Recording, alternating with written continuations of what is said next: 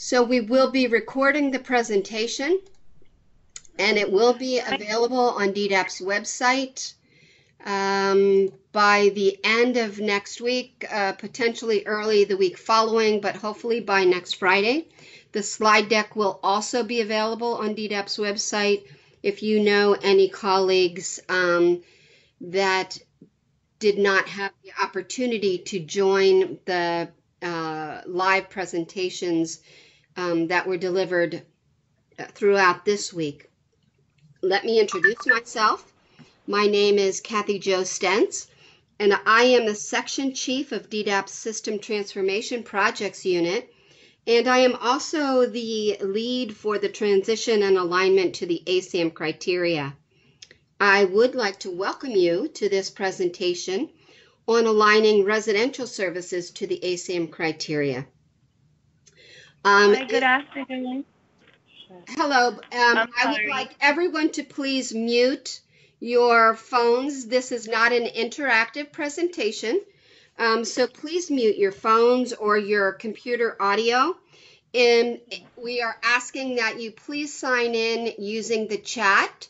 So I will be the only voice or sound that should be heard, and we thank you for that, so that we have good facilitation and that everyone can hear what is being presented. So thank you. If you are joined by phone and cannot let us know who you are as an attendee by the chat, we will be giving an email address later on that you can let us know you attended via the email. So we do have, the presentation does include both audio and visual, and in order to access the slides, you must join this presentation by the specific Skype link that corresponds to this WebEx on the presentation schedule. If you don't have the schedule, you can access that by going to the DDAP website located at www.ddap.pa.gov, using the For Professionals tab and then navigating to the ASAM transition page. The presentation that we've prepared for you today provides an overview of the documents that DDAP recently released on the 3.0 residential and inpatient services. Each level of care, that is 3.1, 3.5, and 3.7, has two documents or parts: the residential services by service characteristics and a self-assessment checklist. Please note that the presentation does not include the 3.3 level of care or discussion about withdrawal management, which will be covered in a standalone presentation. Additionally, work is still underway regarding co-occurring capable and enhanced services, and although some minimal discussion is included in this presentation, additional information will be addressed at a later time. If you do not have the documents that are referenced on the screen or that I've mentioned, the service characteristics, the checklist, and the Pennsylvania addendum, I would suggest that you go to the DDAP website and obtain it for your use now, because we will be doing a high-level overview of them as we go through the presentation today. So each of the service description documents is an abridged resource of the information presented in the ASAM Criteria 2013 text. And the self-assessment checklist will assist providers in self-gauging where they are at in the alignment process. These documents are a resource for service alignment. However, they should in no way be a substitute for completion of approved training on the ASAM criteria or having a thorough awareness and use of the ASAM criteria text. So because there's a lot to cover in this presentation, we are not going to be entertaining questions today during the presentation regarding the presentation itself or the documents. Rather, we're asking that you submit your questions through email to ra-daasam@pa.gov, and that email address will be listed again on a slide later in the presentation. But again, for those of you who are on the phone, it's ra-daasam@pa.gov. We will be receiving those questions between now and July 20th, and we will address those through subsequent WebEx sessions that will be held on July 27th and July 28th, and through a written FAQ that will be posted on DDAP's website. As a side note, while the various documents for each of the levels of care are being disseminated separately, all of them will eventually be combined for ease of reference, including the originally published guidance document and any changes that have been made along the way, and we're going to combine them into a single final document. But for now, all of the ASAM resources relative to Pennsylvania are located on the DDAP website. So as a review of what we've done so far regarding the transition to the ASAM criteria, efforts have been underway over the last several years to transition and align with the criteria in support of Pennsylvania's implementation of its 1115 waiver, also for moving toward an evidence-based practice assessment and service delivery, and for overall system-wide improvements.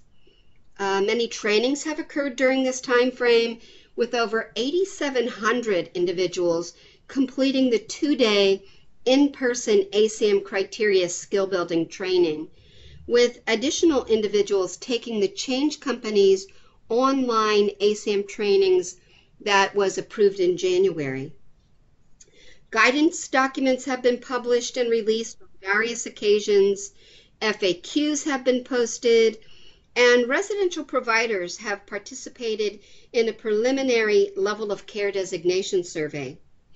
While agencies have been trained and have been required to use the criteria for level of care assessment, as a whole, we have not directed the official alignment of service delivery to coincide with the criteria. We are now ready to move our system forward with the alignment of service delivery with the ASAM criteria, which takes us to next steps.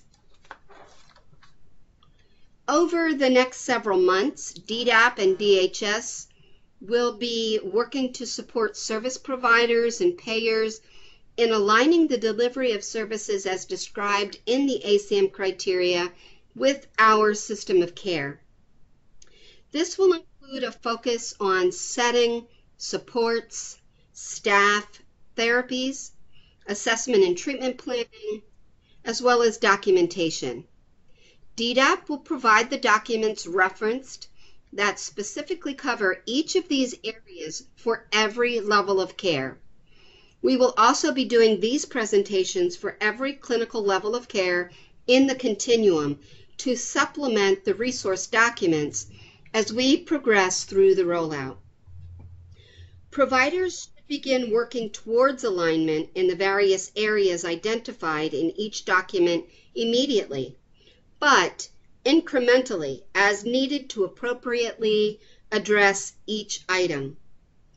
DDAP will be posting a timeline for anticipated progress of alignment with the criteria moving forward, but these will occur at planned intervals to assist providers in making the adaptations necessary. Watch for the timeline to be posted to the DDAP website in the upcoming weeks. Foundational to the alignment process is understanding that the licensing requirements for each level of care are minimum standards for operation. A provider cannot operate as a drug and alcohol facility without a license. Alignment with the ASAM criteria is an expectation of quality required as a contracted provider receiving state or federal funds through the SCA or Medicaid. That goes beyond the minimum licensing requirement. A provider will not be able to hold a contract to receive public funds without aligning to the ASAM criteria. As stated very early on in the move to using the ASAM criteria, doing such was both an event and a process.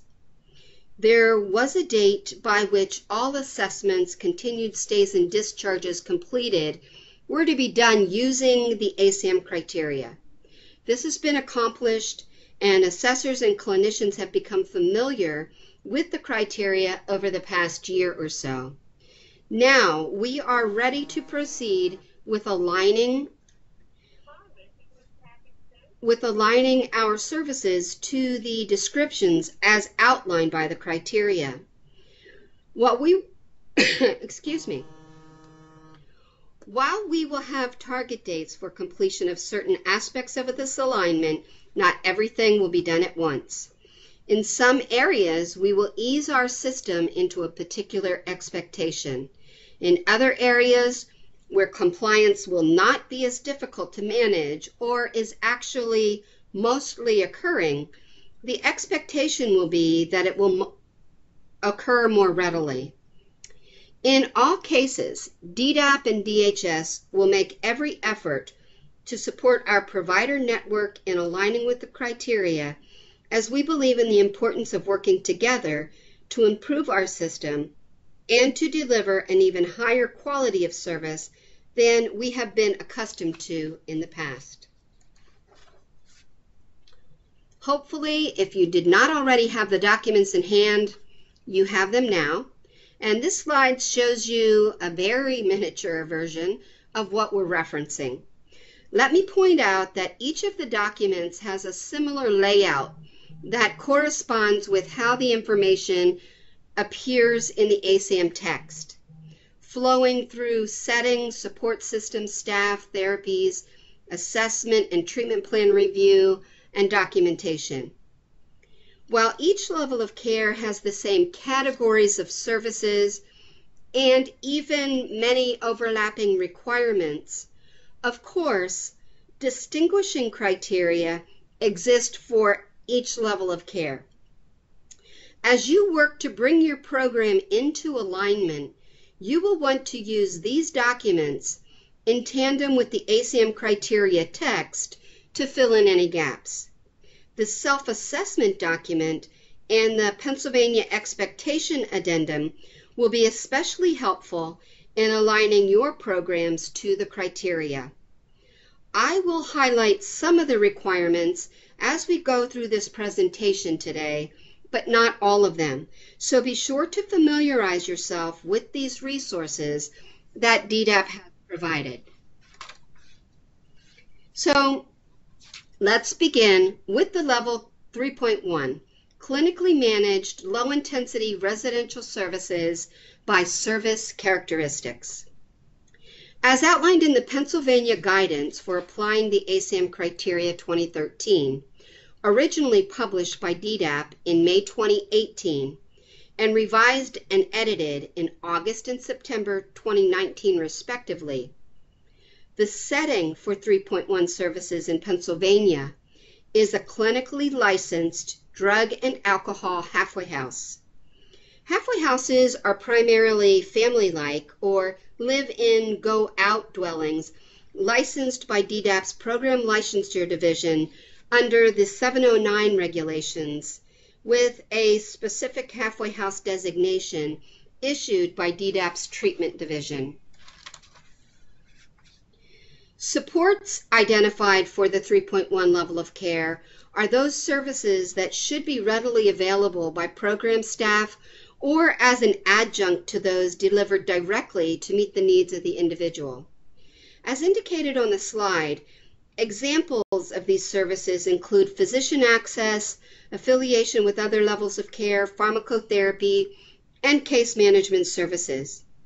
In order to demonstrate the existence of these affiliations or accessibility, Provider relationships should be formalized through MOUs, letters of agreement, etc.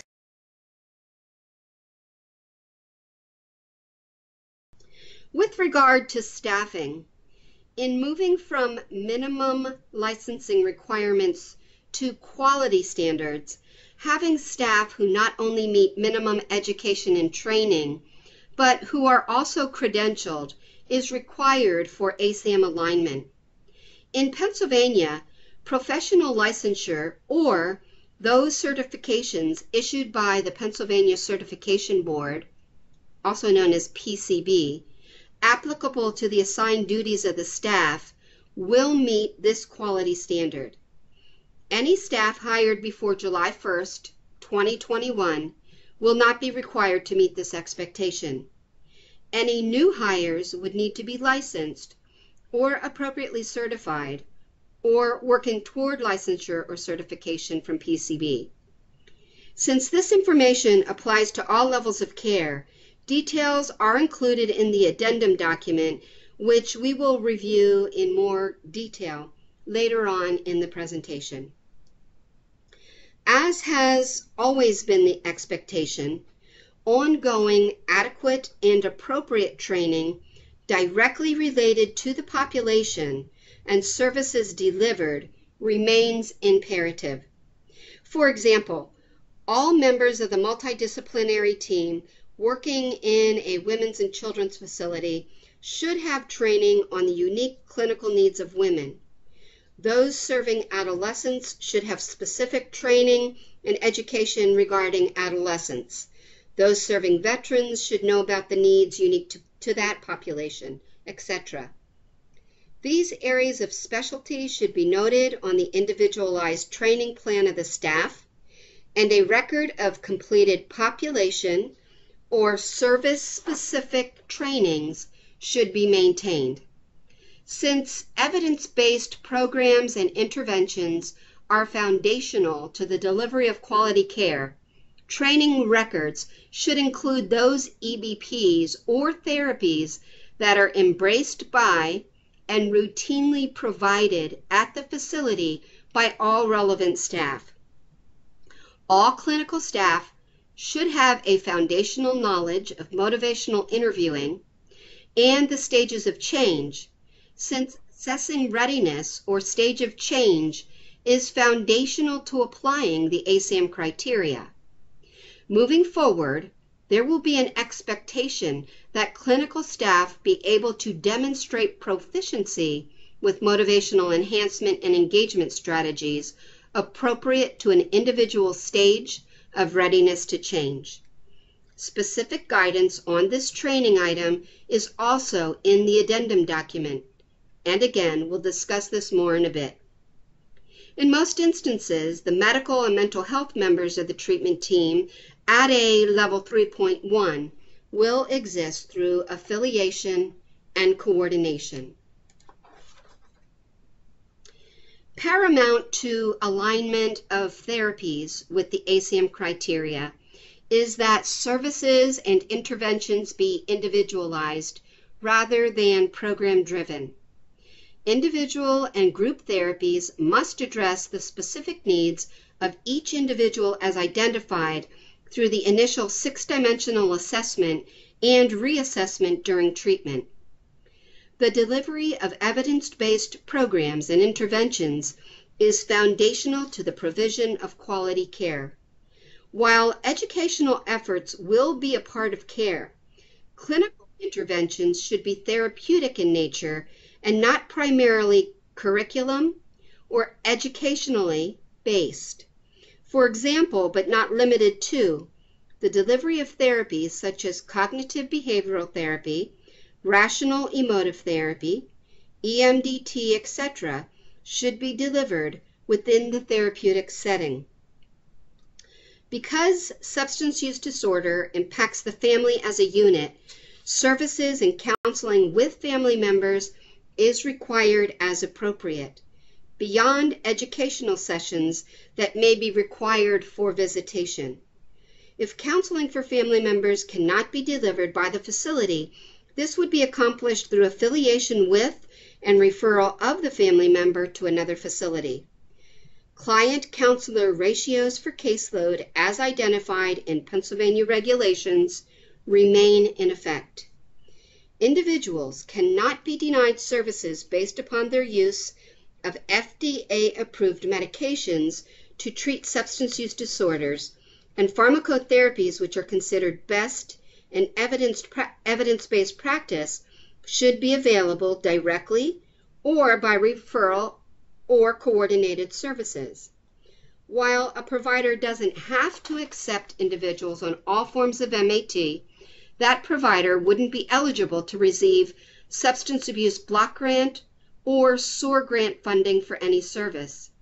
And the SCA would have to ensure that the individual is able to receive the needed services from another provider in the SCA's provider network. The requirement for pharmacotherapy is consistent across all levels of care. Halfway house providers and other levels of care should have affiliations with MAT providers and be able to support this necessary aspect of treatment. Level of care assessment must be conducted independently from the provider who is delivering the treatment, or there must be evidence of neutrality if done by the treating provider. While an initial assessment using the ASAM criteria will assist in accurate and appropriate placement for services, both in regard to the needed level of care and the best provider match, assessment must be ongoing throughout the clinical process, as strengths and needs will change over the course of treatment. The most imminent needs, having the highest risk, should be addressed first. If any biomedical issues are identified during the initial or ongoing assessment, referral for appropriate physical exam and medical services must occur.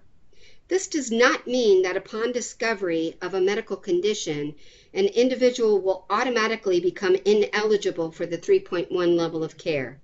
It may just mean that concurrent medical services may be needed.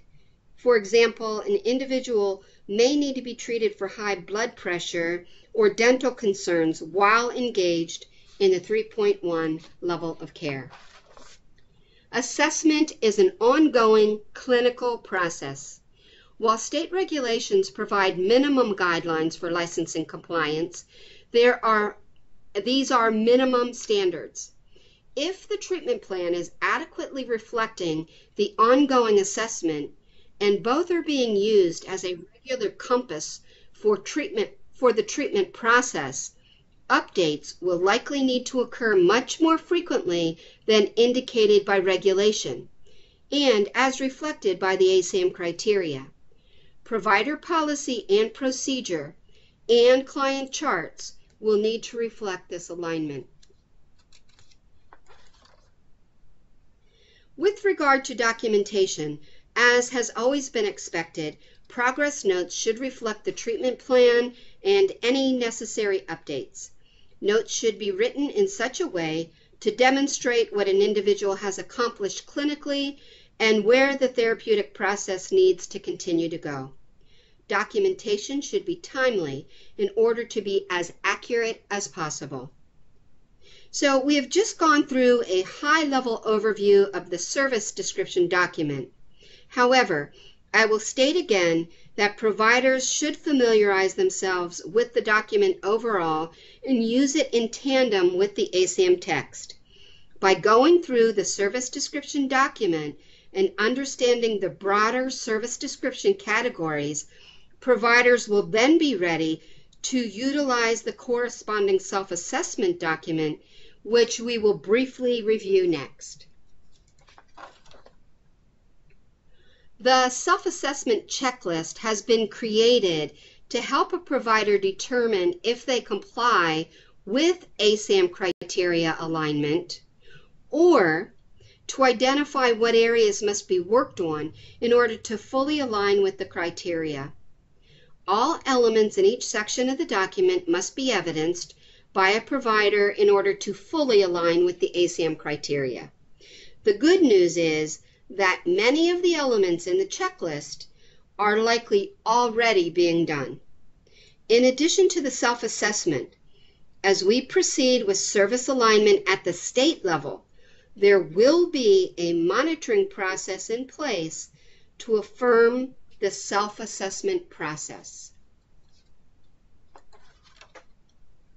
So, looking at the blue square on page 1 of the self-assessment checklist covering the setting characteristic, a provider would read through each numbered item in the block and put a check mark in the corresponding red circle to indicate that this element already exists in the program. Those items or red circles that remain unchecked will need to be addressed in order for the program to be fully aligned with the ASAM criteria. Similar blue blocks with the required elements for each of the other characteristics are on the following pages of the document and include support systems, staff, therapies, assessment and treatment plan review, and documentation. This gives a provider a mechanism to determine where they are in the process of alignment and what remains to be done in their alignment process. And again, providers are encouraged to begin this process immediately so that everything doesn't wait until the last minute and you have time to work at an even pace to begin your alignment process. DDAP will be available to assist with questions related to criteria alignment and to provide technical assistance when necessary. It is our hope that both documents used in tandem, the service description document and the self-assessment checklist, will make the alignment process easier for providers. And as stated earlier, we will have a corresponding timeline for compliance regarding the various elements of alignment. So as we move on to 3.5 and 3.7, I want to remind you that this discussion does not include withdrawal management. Withdrawal management will be presented as a separate topic in specifically designated documents and WebEx presentations that are not on the rollout schedule yet. The dates and information for these presentations will be announced at a future time.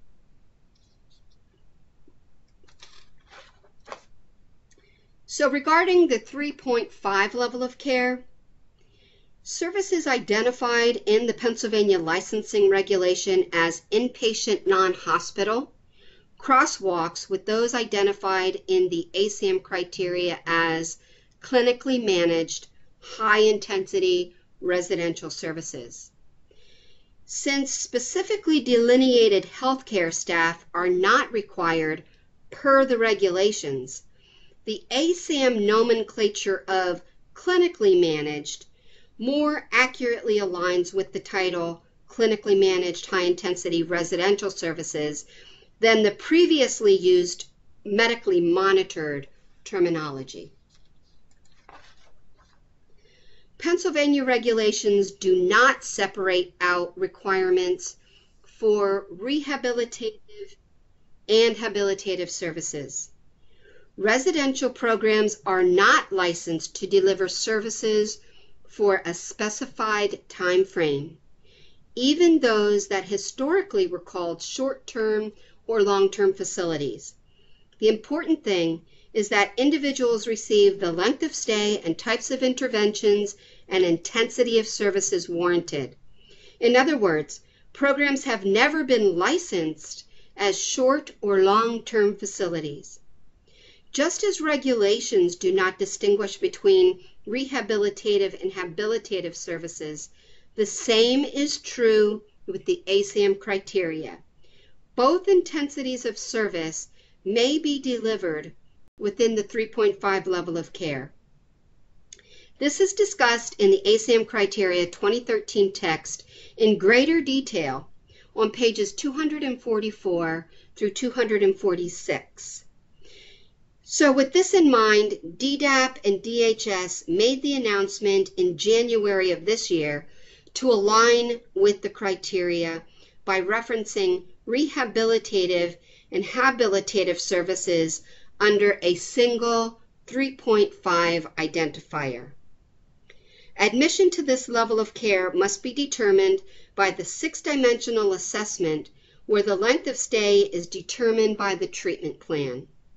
In specialty programs where the length of stay is known to be extended, such as in the case with women with children's programs, referrals should continue to be made based upon the 6-dimensional assessment and determination for that type of specialty service, with reference to special populations both in the ASAM criteria text, beginning on page 318, as well as the Pennsylvania guidance document, pages 15 through 16. Since this level of care and types of interventions needed are determined by assessment, services should be tailored to meet the needs of the individual rather than be set in program-established curriculums and cycles of care.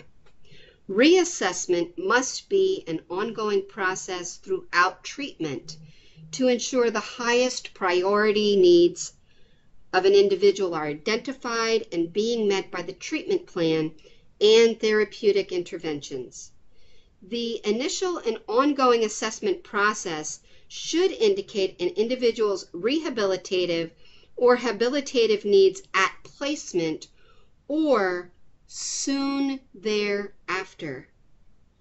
Typically, traditional long-term facilities should be part of the referral process up front or very early on, not at discharge.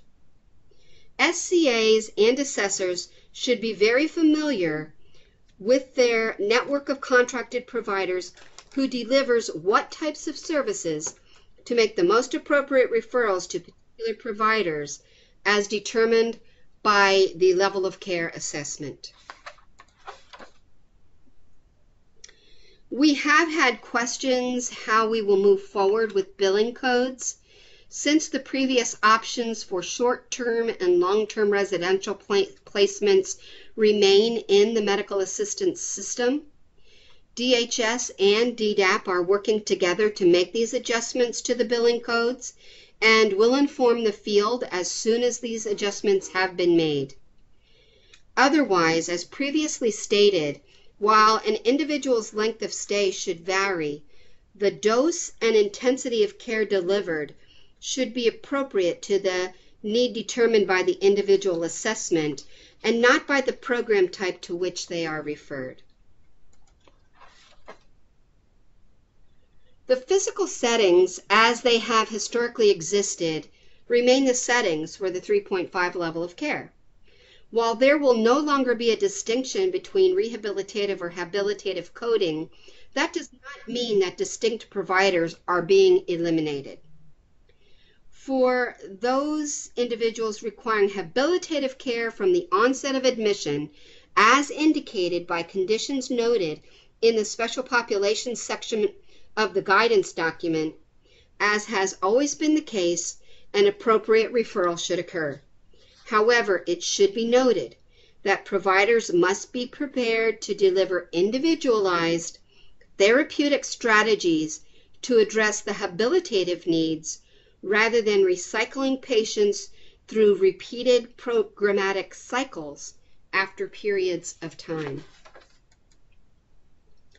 The admission requirements for the 3.5 level of care indicate that any medical conditions that an individual may have do not warrant 24-hour nursing care, but rather can be monitored by program staff or addressed through another provider. Medications can be self-administered or monitored by program staff. A residential program that does employ medical staff is not disqualified as a 3.5. It just is not serving severe medical needs. A 3.5 program that employs medical staff is also not automatically a provider of 3.7 level of care and services. Such issues are determined by the medical services needed by an individual and the capacity of a program to consistently provide those services. Some additional supports that should be present in a 3.5 level of care include affiliations with other levels of care, emergency services, and those ancillary services required by licensure. In many instances, case management services have been seen as an adjunct to outpatient services. However, in aligning with the ASAM criteria, case management services should be reflected in the treatment plan and be delivered while the individual is in residential care. Coordination and integration of services is necessary at any level of care, and residential treatment should not be a hiatus for this supportive service. Similar to what was discussed for 3.1 level of care, there will be a new credentialing requirement in aligning to the ASAM criteria, and staff would be expected to have the appropriate training commensurate with the population served and the therapies being provided. Such training should be reflected in training plans and records maintained on each staff at the facility. As with all levels of care, alignment with the ASAM criteria 2013 requires services to be individualized rather than program-driven. Individual and group therapies must address the specific needs of each individual as identified through the initial 6-dimensional assessment and reassessment during treatment. The treatment plan must be reflective of the strengths and needs identified for each individual, and progress notes must reflect progress or lack thereof on the treatment plan. Patients should have a copy of their current treatment plan, and it should be actively used as a resource or roadmap during each individual and group session and to assess progress. Providers should be able to deliver outcome-based therapies and best practices evidence to meet the identified need by clinicians who are appropriately trained in the particular protocol or intervention. Because substance use disorder impacts the family as a unit, again, services with and counseling with family members is required whenever possible, beyond educational sessions that may be required for visitation. If counseling specifically for family members cannot be delivered by the 3.5 facility, this should be delivered by affiliation and referral. Overall, clinical services should be between 6 and 8 hours per day, including weekends, with at least 2 2-hour group therapy sessions per day. Additional details about these requirements are noted in the Pennsylvania Specific Expectations Addendum document. As previously stated, an individual cannot be denied access to pharmacotherapy, and whenever possible, coordinated efforts should occur to allow for continuity of care for an individual who is on an FDA-approved pharmacotherapy while engaged in residential services. Individualization of treatment plans must occur across all levels of care, be prioritized by risk, and focus on the strengths, needs, and preferences of the individual. Documentation, such as progress notes and case consultation notes, should also be individualized and reflective of the treatment plan and indicate any necessary updates to the treatment plan. So moving on to the 3.5 self-assessment checklist, you'll find that it's very similar to the 3.1 level of care checklist. It includes the elements for alignment, including setting, support systems, staff, therapies, assessment and treatment plan review, and documentation. Again, the checklist for each level of care allows every provider an opportunity to self-gauge where they are at in the process of aligning to the criteria. So as a provider, you would go through each section of the checklist, check off things that are already in place or things that need to be done by the appropriate timeline that it would be required to be met.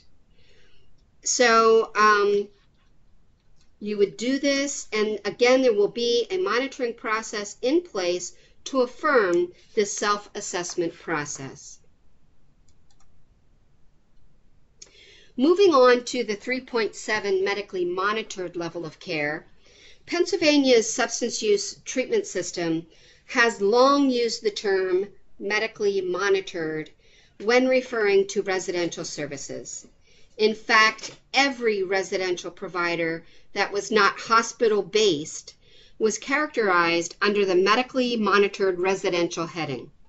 Therefore, that part of the terminology is familiar.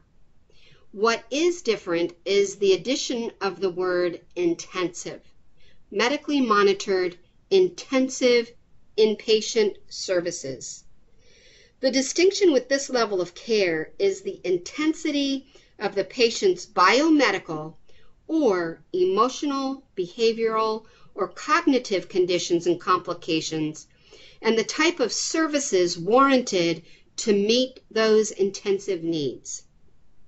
Last year, DDAP and DHS engaged residential providers in a self-designation survey to determine which providers had the base level of staffing necessary to provide the 3.7 level of care.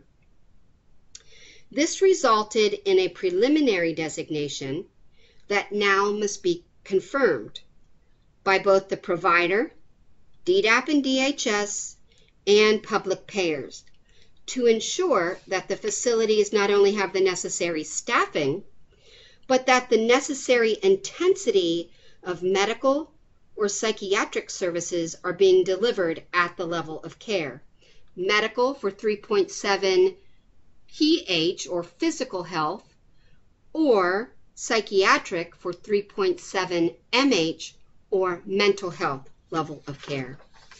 To put this another way, simply having the medical staffing does not automatically make a provider a deliverer of 3.7 medical services. Therefore, there are some providers who were issued the preliminary designation of 3.7 who will not maintain it based upon the capacity or willingness to deliver more intense medical services to individuals in need of them. We will discuss this in greater detail as we move through each of the 3.7 service characteristics. Residential programs with any of the licenses, 709, 710, 711, could potentially be a setting in which this type of service is delivered, as long as the necessary staff and interventions can be provided. Facilities that are a 3.7 mental health, MH, must also be licensed as a mental health provider, so they need to be duly licensed. With that being said, it may be more helpful to discuss what individual needs would best be addressed at the 3.7 level of care. Specifically, the 3.7 setting is for individuals whose medical or mental health conditions require 24-hour nursing, medical monitoring, and physician oversight of the treatment process, and or mental health professional involvement, but who do not need the full resources of an acute care hospital. I'm going to repeat that. Folks needing 3.7 require 24-hour nursing, medical monitoring, and physician oversight of the treatment process or mental health professional involvement, but do not need the full resources of an acute care hospital. Each of the individuals or circumstances that may require this level of care include, but are not limited to, individuals who may need wound care and packing, someone who has a Foley catheter or feeding tube that may need attention, or someone who has oxygen, someone who is on oxygen, Additional examples of potential types of biomedical conditions likely to be treated at the 3.7 level of care are included in the addendum document. However, I would like to put out a word of caution, even about the addendum document. Those conditions noted in the addendum document are there for example purposes only. It's not an all-inclusive list. So really, it would be those things warranted as a necessity by a physician as needing 24-hour nursing care and physician oversight, but not needing acute hospital care. So a provider with the 3.7 designation should be equipped to deal with these and other medical needs in general and not discriminate or restrict admissions by condition. As indicated by these examples, there is an immediate ongoing need for professional medical monitoring and oversight, and not simply the existence of a medical diagnosis. Someone could have well-controlled diabetes or asthma and not need the 3.7 level of care. The diagnosis alone of HIV positive does not warrant a 3.7 level of care. In fact, individuals who have a medical condition that is stable do not need this level of care regardless of the diagnosis. The need for medication alone, self or staff administered, is likely not an indicator of the need for 3.7 level of care. In the same regard, someone who is admitted to a 3.5 level of care who has a stable medical condition that requires some medical attention but not 24-hour nursing monitoring would not bump up to 3.7.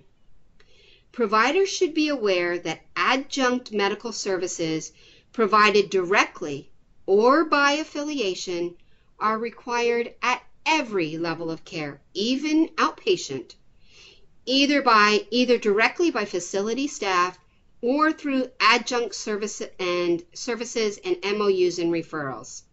The factor that creates the need for 3.7 level of care is the intensity of the condition and the intensity of the medical services required by each individual, and specifically a medical necessity for active 24-hour nursing care.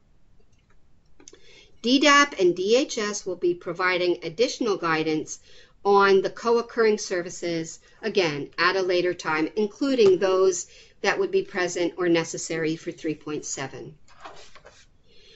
A 3.7 level of care must have physician assessment and monitoring, 24-hour nursing care and medical specialty consultation and lab services, etc., as well as 24-hour mental health professional intervention in a 3.7 mental health facility.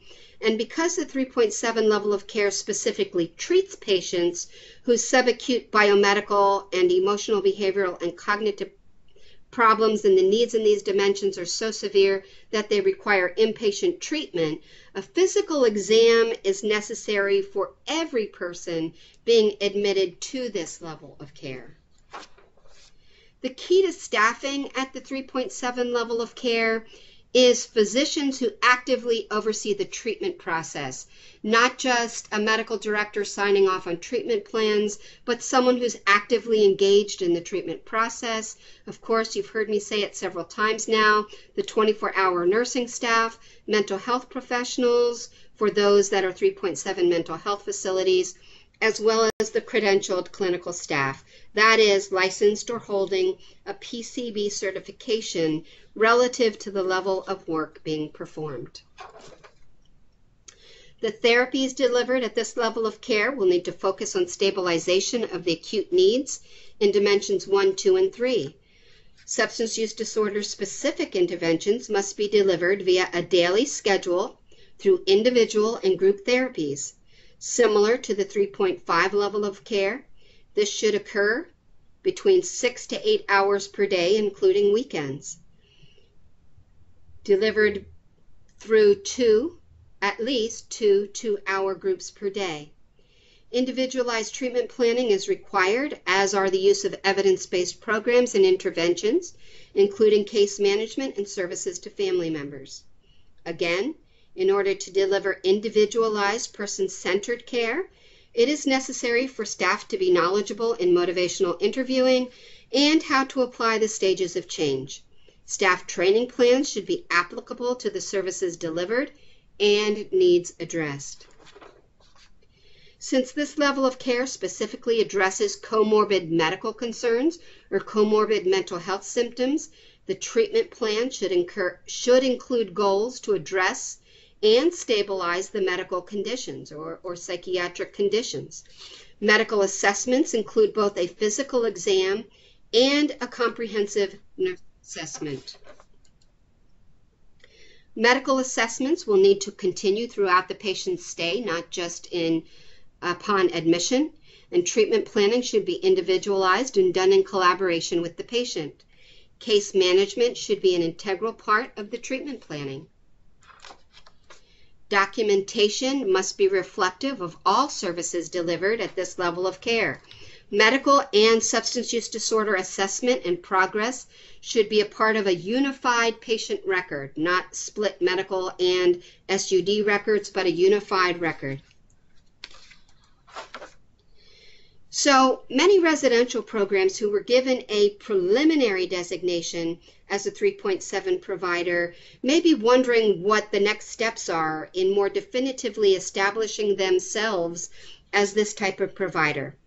Simply stated, each provider will need to complete the self-assessment for the 3.7 level of care in light of the expectations and clarifications outlined in this presentation and the supporting documents provided by DDAP, including the addendum document, and determine the following.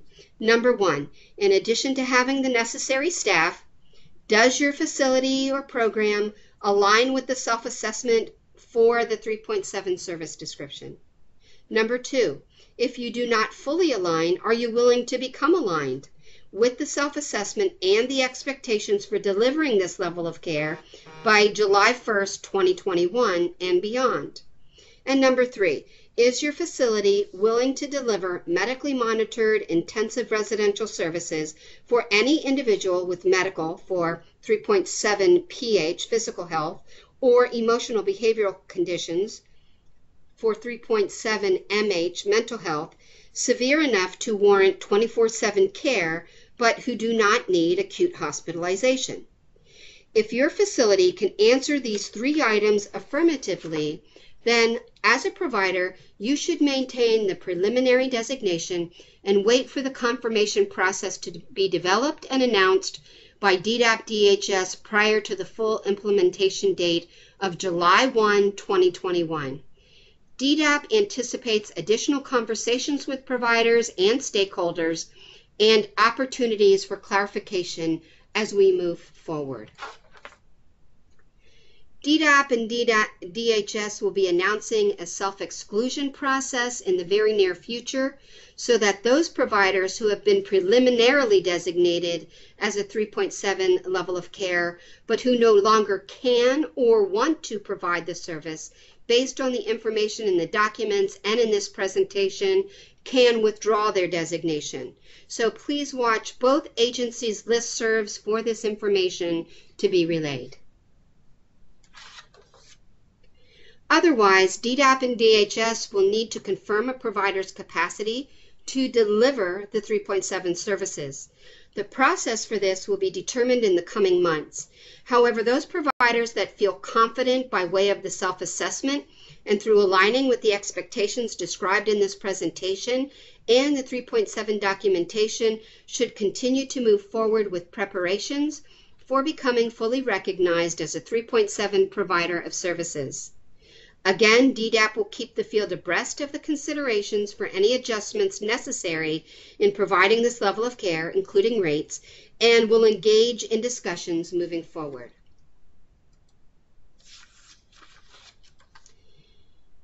So regarding the Pennsylvania specific expectations, in the very few minutes and maybe a few extra, I just want to run through a couple of slides regarding the Pennsylvania specific expectations that are noted in the addendum. Regarding the clinical staffing requirements, DDAP embraces the rich heritage of lived experience that has held a long presence in our treatment field. But we also acknowledge the benefit of licensed clinicians as described in the ASAM criteria. By striking a balance of education and training that can be acquired through the certification process, we will continue to have a gateway for those in recovery or those who do not have graduate degrees to gain experience through a mentoring process, while at the same time more fully embrace the credentialing process that already exists in the state through the Pennsylvania Certification Board. Staff hired prior to July 1, 2021 will not have to meet the requirement as long as they remain with the same SUD employer. However, if an employee hired prior to July 1st, 2021 seeks employment with a new SUD provider, they will need to become certified under the protocol for new hires outlined in the addendum document. New hires after July 1st, 2021 will have 1 year beyond meeting PCB requirements to obtain certification. Therefore, depending on the type of certification, level of education, and experience, this expectation should be met between 1 and 4 years after hire. Regarding the motivational enhancement strategies and stages of change, because appropriate use of the ASAM criteria is reliant upon a working knowledge of the stages of change and motivational interviewing, all assessors and clinicians should have an immediate foundational awareness of this information. This can be obtained through any number of self-selected online trainings, and there are a lot of them out there through ATTC. You can research online. Through independent reading, facility in-house guidance and instruction, etc. A record of how this foundational awareness was obtained should be maintained in each employee's training file. However, if formal DDAP-approved MI training has not been completed prior to July 1st, 2021, staff will need to obtain this training over an incremental time period. Clinical supervisors are expected to have DDAP-approved MI training by July 1st, 2023, so there are several years to obtain that training, and all other clinical staff are expected to have the training by July 1st, 2026. After 2026, all new clinical staff will be expected to have MI training within 18 months of hire if DDAP-approved training was not previously obtained. Assessments should be done independently of the provider delivering the treatment service. In cases where that cannot occur, there must be evidence of neutrality with validation by the SCA. More guidance will be issued on this requirement moving forward, but it is anticipated that this is going to be incorporated in the SCA monitoring cycle beginning February 2021. So more to come on that piece. And in closing, DDAP would like to remind everyone that alignment with the service descriptions continues to be a process in which we will offer as much support as possible. Please review the slide presentation and the written documentation available on DDAP's website about service alignment, including the timeline. And again, the presentation and the slide deck should be available by late next week, hopefully. The timeline should be coming soon, and that will help to know when completion and accountability for alignment is anticipated to occur. And in closing, I want to remind everyone that questions regarding this presentation should be submitted between now and July 20th. That doesn't mean if you have a question after July 20th, we won't answer it. It's just that in order for them to be incorporated in the FAQ and the follow-up presentations that we will be doing by WebEx, we need them by that date to include them in the material. So please include them in the email address noted on the slide, which is, I'll read it for those of you who are on the phone, ra-dasam@pa.gov.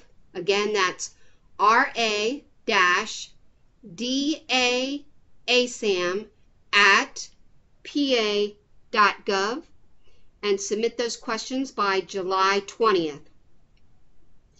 Also note that DDAP will be meeting with various provider associations during this rollout period for in-person discussions to further facilitate this stage of the ASAM alignment process. So we're doing more than just these WebEx presentations.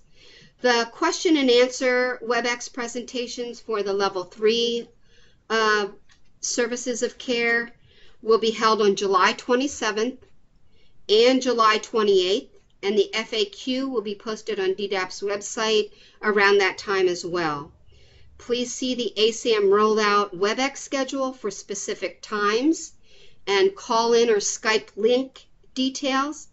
And also, just as a reminder, each session is the same thing, so you don't need to call into both sessions. Just either date, July 27th or July 28th, will have the same information.